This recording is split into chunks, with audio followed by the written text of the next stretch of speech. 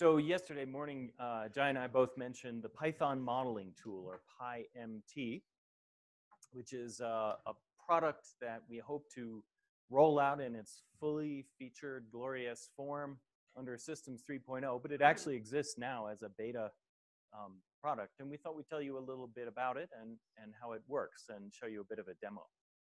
And one way to tell you about what PyMT does is to share with you kind of a wish list of things that I wish I could have done when I was in grad school. There are many things I wish I could have done in grad school, actually, but this is a subset. One is, it would have been cool in running models if it were possible to run a model in some kind of an interactive environment that has plotting and analysis capabilities built in. Something a sort of a MATLAB-y, IDL-y kind of a thing. You run your model right there and then, so you've got all your data produced by your model right there, and don't have to muck around with writing to a file and reading from a file and whatnot. That would have been good. It would have been nice to play with a model, actually, in that same mode, to be able to, let's say, run a model for a certain amount of time and then pause it and plot some output and maybe change a parameter, or inspect some values, or actually change some state variables in the model. You know, maybe if it's a model of terrain, I want to suddenly dig a big hole. Say, what if I build a big mine here? Or what if, you know, nature popped up a mountain here or something like that? That would have made it a lot easier to do the kind of playful experimentation that often leads to new insights. For that matter, when it comes to coupling models, it would be nice if you could do that in an interactive environment as well. That if I could run model 1 for a little bit and then take its outputs and feed them into model 2. Maybe it's a delta pile of sediment and I want to take that sediment and figure out the flexural isostatic response to the changing sediment load. Right? That's one way to couple models.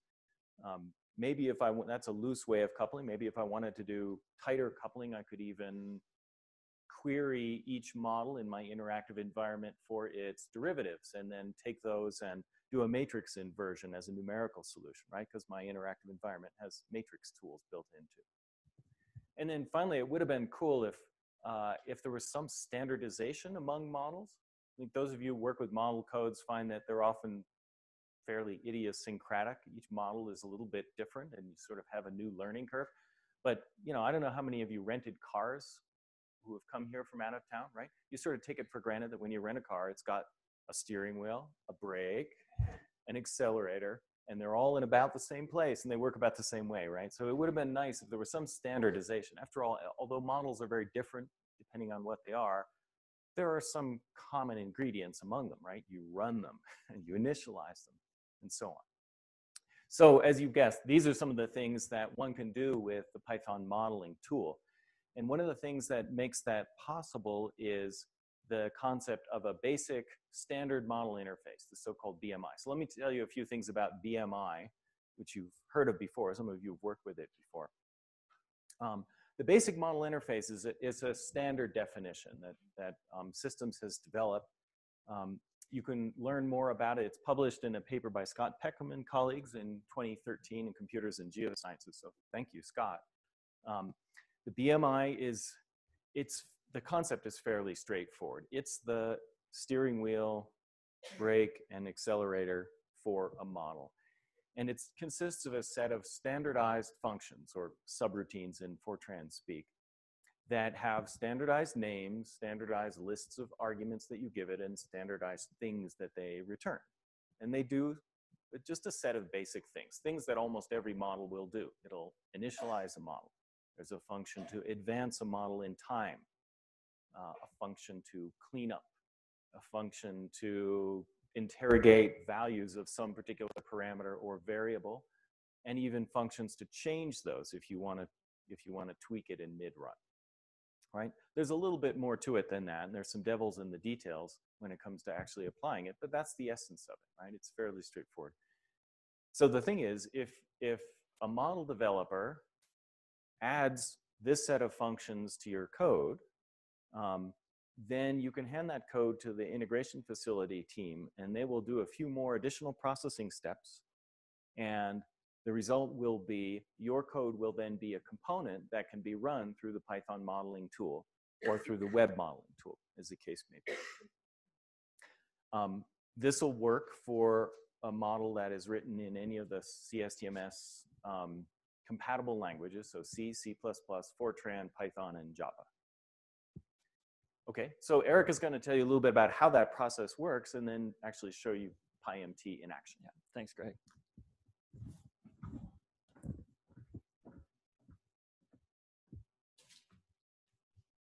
Is my mic working? Yeah.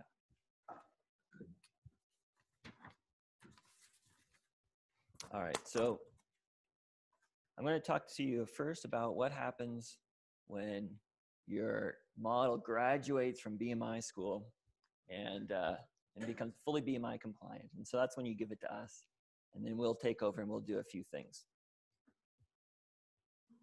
It's kind of hard to read with the ferns here. So the first thing that we'll do, we'll write a recipe that builds your model so that we can automatically build your model. And then we will deploy that to our repository so people can download a built version of the model. And we, excuse me, we test that every night. You may ask, Eric, I gave you a model, it works, why do you need to test it every night? The reason is, well, for one, maybe you will make a change to it, but then we check for all your dependencies. So you'll have lots of dependencies, or maybe few, but you'll have some dependencies. Maybe it's just a GCC version, but we want to make sure that your model doesn't break when a dependency changes. So we'll do that for you.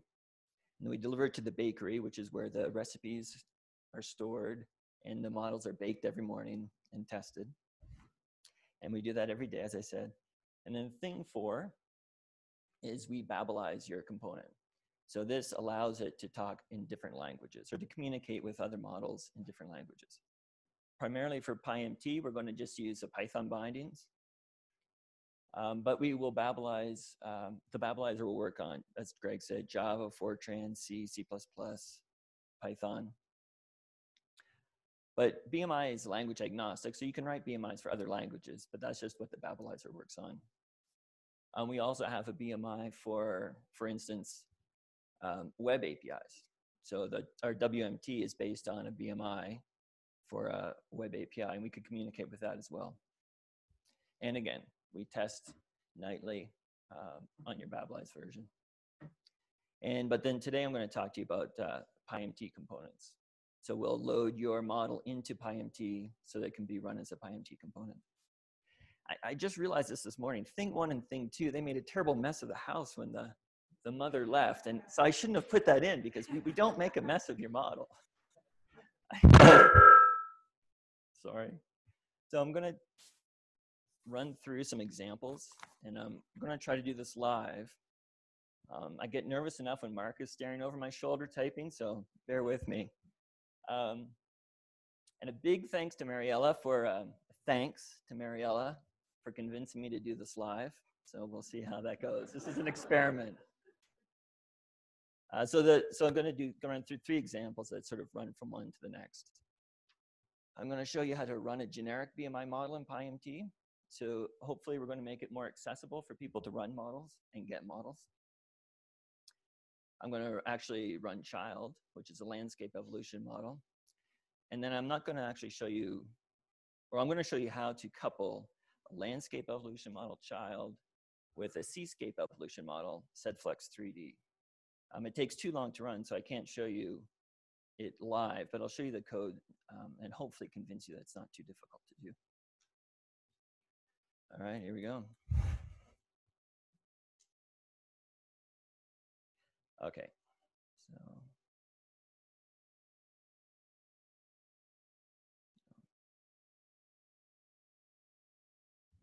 so everyone can see that, I hope. So this first line is you don't have to worry about. It's just help plotting so that I can show you some plots. So the first thing we're going to do is just import a component from PyMT. So how many people are familiar with Python here? Okay, good. I wasn't going to change the presentation if no one said they were. It's just good to know. So from PyMT.components, import, and then we're going to import SEDFlex 3D. And for now, I'm just going to rename it to be model. I wouldn't normally do this, but you'll see why. a little later. So now we will, so I'll instantiate model. So now we have a SedFlex 3D model. We could have more than one model, but for now we're just going to have one version of SedFlex. And we can get some help on the model.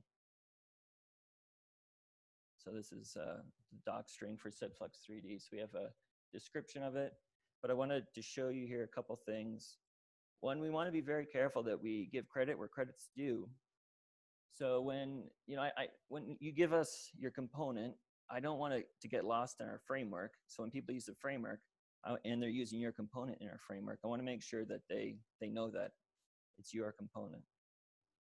So we list the author and we list DOIs and we links to the source code. This is all open source. So we want you to, if you're using this model, we want you to be able to see the source.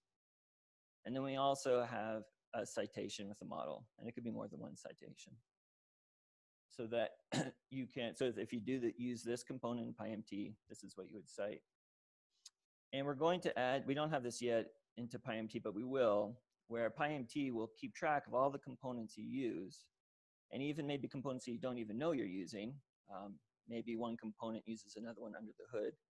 So that at the end of your simulation, you can say, PyMT, what are all the citations for the simulation that I ran?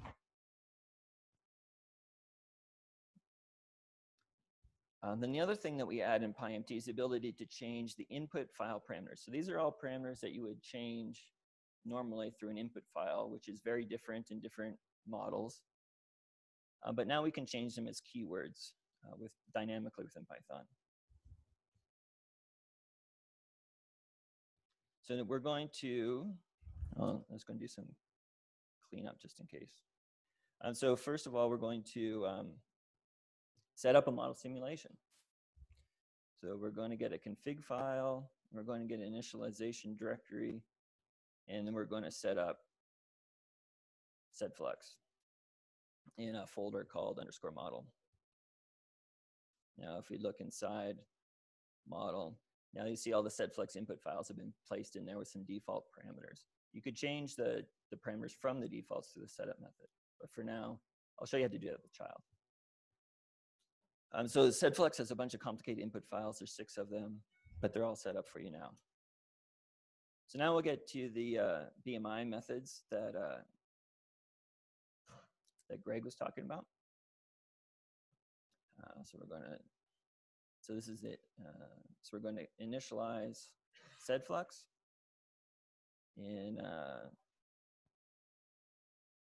so now SedFlex has read in all the input files, it's initialized itself, so now it's ready to run. And we'll just for fun, we'll run it for just 10 times. So now this is the update method. So this will advance the model forward in time by 1 time step. And just to see that it's working, or it's doing something, we'll print, well, I get current time step, or current time. So now we've printed, so now we've run it to what looks to be 10 years. And we can double check that those units are correct. So model dot. So yes, those were days.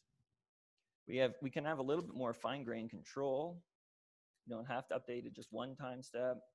We could do model dot update until a particular time. Let's do 20 years. So we could do 20 times 365 because SedFlex is in days. Or we can just say we're going to specify the units of years. So now if we did, well, get time, we're at 7,300 years. And we also give the ability to change the units in SedFlex because when you're coupling models, oftentimes the time units will be different. So I could reset if I wanted to. I could go back up here and reset the units to be years, which would match SedFlex. But I'm not going to do that right now.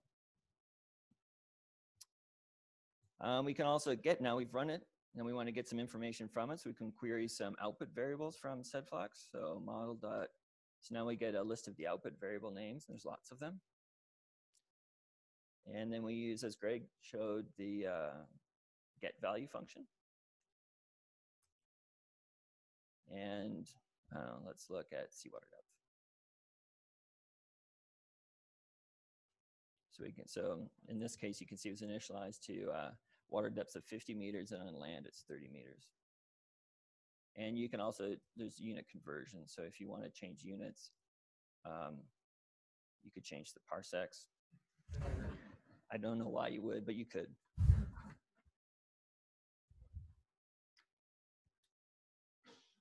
So that's how you run a general BMI model in PyMT. So I hope that was pretty simple.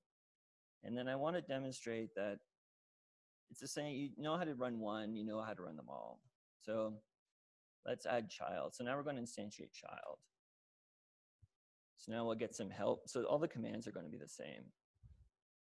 So now we have child with a couple citations, the authors, versions, links to source code. Again, I'm going to do some cleanup. Now we're going to set up child, but I'm going to do it a little bit differently this time, just to show you that you can change the input parameters from the defaults. So it's simple. So instead of editing the input files, you could just change variables as keywords here. So we're going to change the node spacing. I think the default was probably a kilometer to now it's 3/4 of a kilometer. The width of the domain in the X direction is 20 kilometers. Let's see. So I believe it's going to be 40 kilometers that way. Yep. And then just so we don't get any trouble when I'm running, I'm going to have the end time be really big just so I don't hit it. So there, now child is initialized. And it's the input folder is just with the child input file, just as one input file. And then we just do the same commands as we did before. We initialize child, now it's ready to go. We're going to run child for 10 time steps. Now we've ended up at 100 years. And as before, we could update child to 200 years through the update until method. So again, you know how to run one model, you know how to run them all. So now we're going to play around. So Greg was talking about playing with models. So now we're going to play with this child model that we've created. So we're going to look at child output variables. Actually, I'm going to do this. So I'll have to keep that. So child.output vars. So these are output variables for child. There aren't too many, so that makes it easy to work with. But we're going to concentrate on land's surface elevation. So we can get information about that variable. So the nice thing about the BMI is that it's self-describing. So you'll see that if I do child, then .var, we're going to get some information about land surface elevation. So land surface elevation, so it's an array of n nodes long. It's defined at the nodes of the grid. It's an input and output variable and has units of meters. And it's on grid 0. So a model has a solution grid. It can have multiple ones. And a variable is defined on the grid, on each of the grids. So in this case, land surface elevation is defined on grid 0. We can get some information about that if we'd like to. So it's an X-array data set. This is more or less in the UGrid format. So it's a standard format for describing the topology of a grid. And let's plot it up just to see what it looks like. So we'll just do a land surface. And this is just to make the graph look a little prettier. So is that big enough? So what I want to show here is that the child grid is an unstructured mesh. And we're going to couple it to SEDFlux, which has uniform rectilinear mesh. So there's a whole bunch of triangles there you may not be able to see, but the elevations are defined on the corners of the triangles.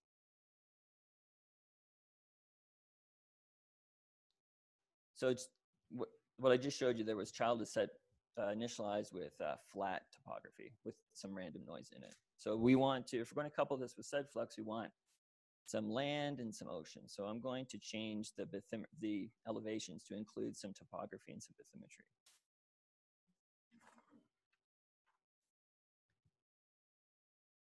So first we're going to get the X and Y's of child. And remember, we're looking for grid 0 here.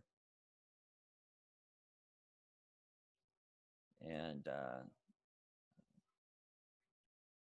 we're going to get values of land. So now we have the X's and Y's. And so we're going to have a shoreline. Let's do it at 10 kilometers. Shoreline's 10 kilometers. Now we're going to change the, so if for Y less than the shoreline, we're going to subtract 100 meters. And for Y greater than equal to the shoreline, we're going to add 100 meters. So that's our new land surface elevation grid. And so we have to do one more thing for child to see this. We have to do child.setValue land surface elevation. And then, so the first argument here is the name of the variable we want to set, and the second one is going to be a NumPy array of the values at the nodes. So then if we plot this up, we've just changed child's input land surface elevations to be something that we can couple with setFlex. We've got some land and we've got some ocean. So that's not something you could have done before. This is, we're doing this dynamically. And we'll do child.update until we'll just update it for 5,000 years. And then I will show you. So you can see child is starting to erode the landscape. But it's not doing anything in the ocean yet, because that's not what child does.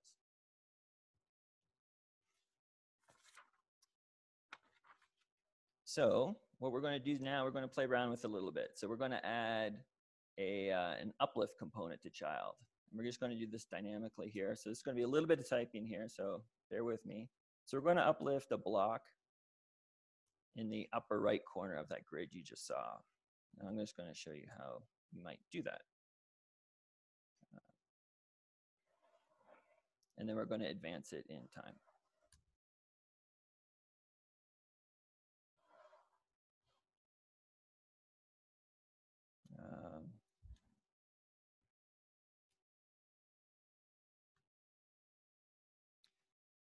So here we've got a time loop that goes from now, which is wherever we have child at, and then 5,000 years in the future, taking steps of 100 years. So this is basically how you could couple it to another model. So we're going to update it until this new time. We're going to get, actually I'm just going to copy this. We're going to get the land surface elevations. And now we're going to add some uplift. So if we're just, so as I said, it's going to be a block in the upper right corner. So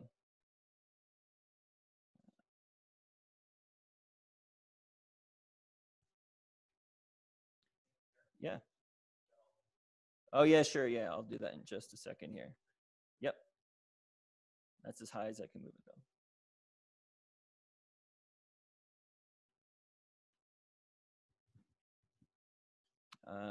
Okay, and then set value.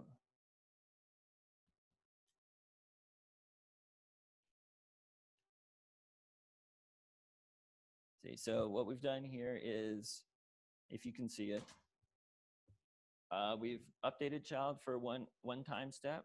We get the surface elevations, we change them, we adjust those elevations, and then we set the values, and then we just do that loop until for another 5,000 years. So now we've added this block in the upper right corner. And we will update it for another 5,000 years. We'll road into that block, see what happens.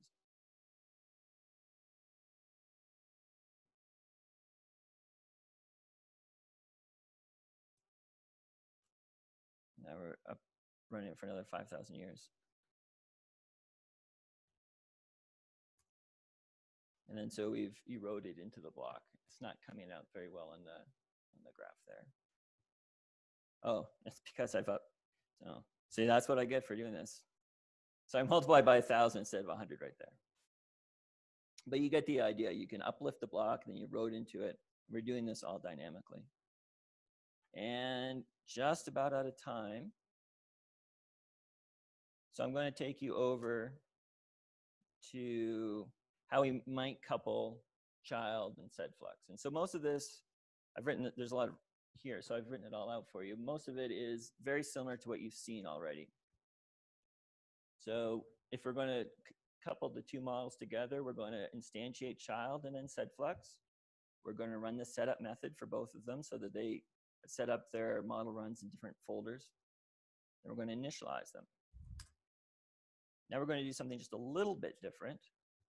We're going to set the child's elevations to include a little bit of land and a little bit of water.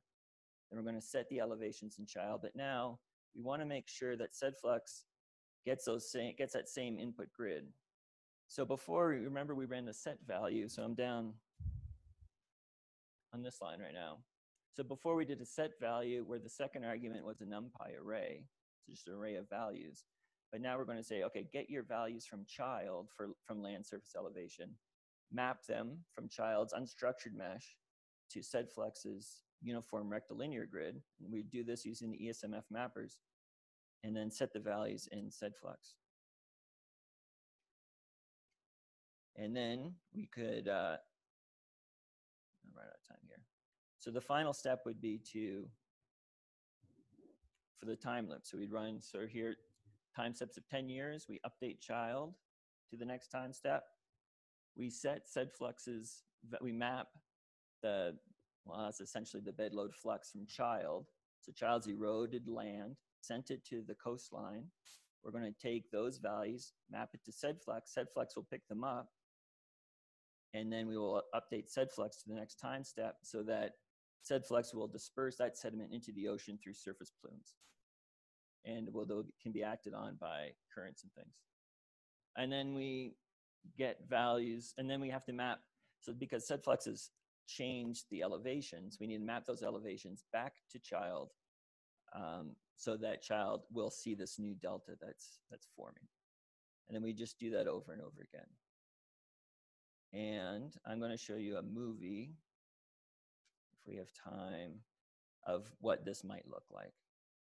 So again, so the landscape evolution model is the top, seascape evolution model is the bottom, so that as we evolve in time, child's eroding into the landscape, delivering sed flux sediment to sed flux, which then is building a delta that child runs over. And it really isn't too much harder than those lines of code that I showed you. There's lots of different river mouths that child is, the main river mouth obviously is that big delta on the right-hand side. So this is taking two very big complex models and coupling them in not too much Python code.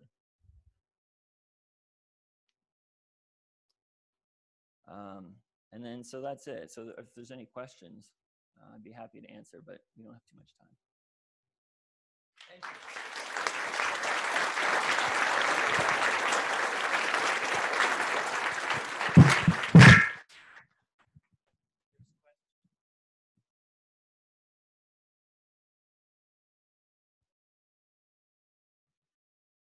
Nicole.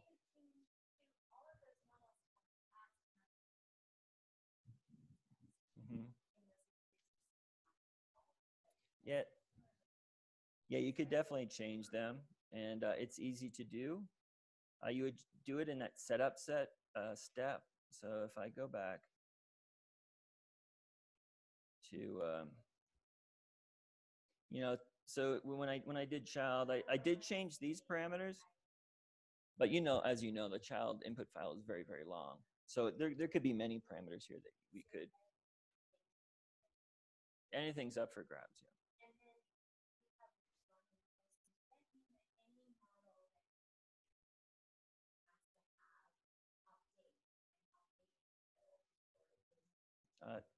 Well, that's a good question. No, it doesn't have to have the update until. It certainly is recommended. In many models, it's not very difficult to add that.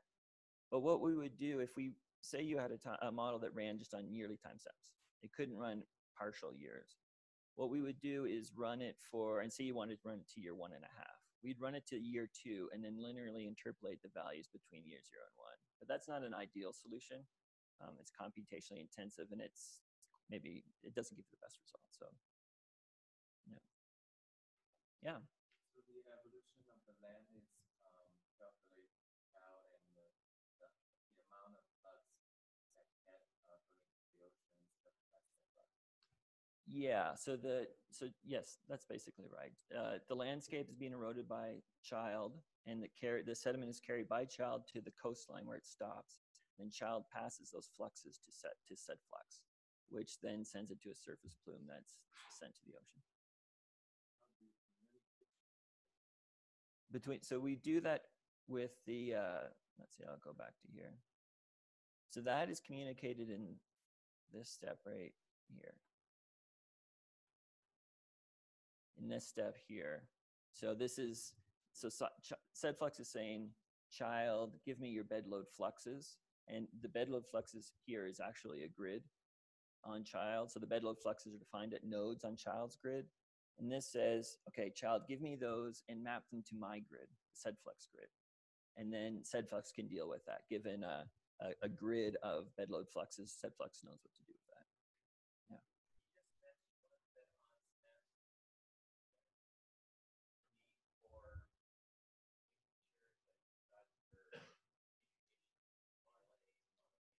Sure, yeah.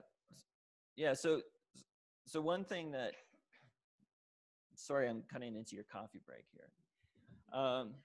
So one very important part of this that I didn't mention is these standard names for each of the variables. And this is very important because you want to make sure that you're coupling two models. The variables you're exchanging between models are what you think they are. And so so Scott can talk a lot more about this, but we use Scott's CSDMS standard names to define. So this is part of the BMI. I guess it's not. So when a model becomes a BMI, we want their names to be in this format so that we can more easily couple two models together. You'll notice that, so for the bed load flux, both child and said flux use that same name. So that makes it much easier. Notice up here, though, it's a little bit different. Child has something called land surface elevation, because when we wrapped child with a BMI, it was only run on land. So we said land surface elevation. So, but maybe this should now be in child with this new version of child. It should be, Scott, it would be like land or sea surface, sediment surface elevation or something along those lines to indicate that it could be both land and ocean.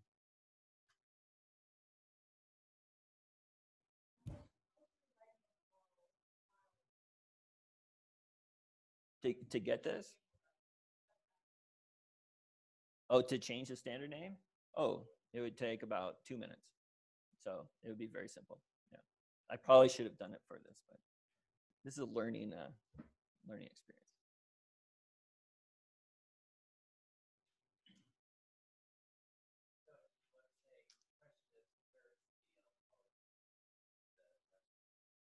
The website, well, Scott might be better to answer that. I mean, if you go to our website for the CSDMS standard names, we've got lots of stuff on that. And I think we have links to Scott's newest versions, I believe. And on GitHub, we have also links to that. So I think it would be, so on GitHub, it would be CSDMS/standard names, I think. So that's where that would be. Yeah, but for sure, you could talk to me or go to the website. We'll get you hooked up.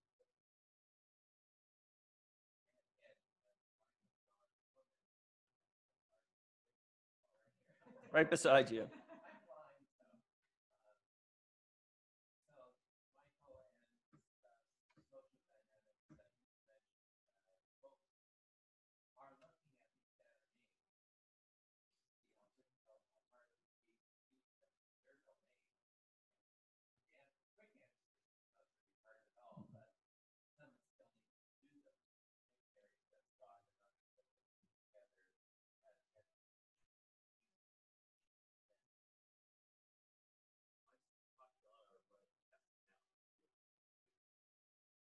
It's not very difficult, and we haven't found a name that couldn't be a standard name yet.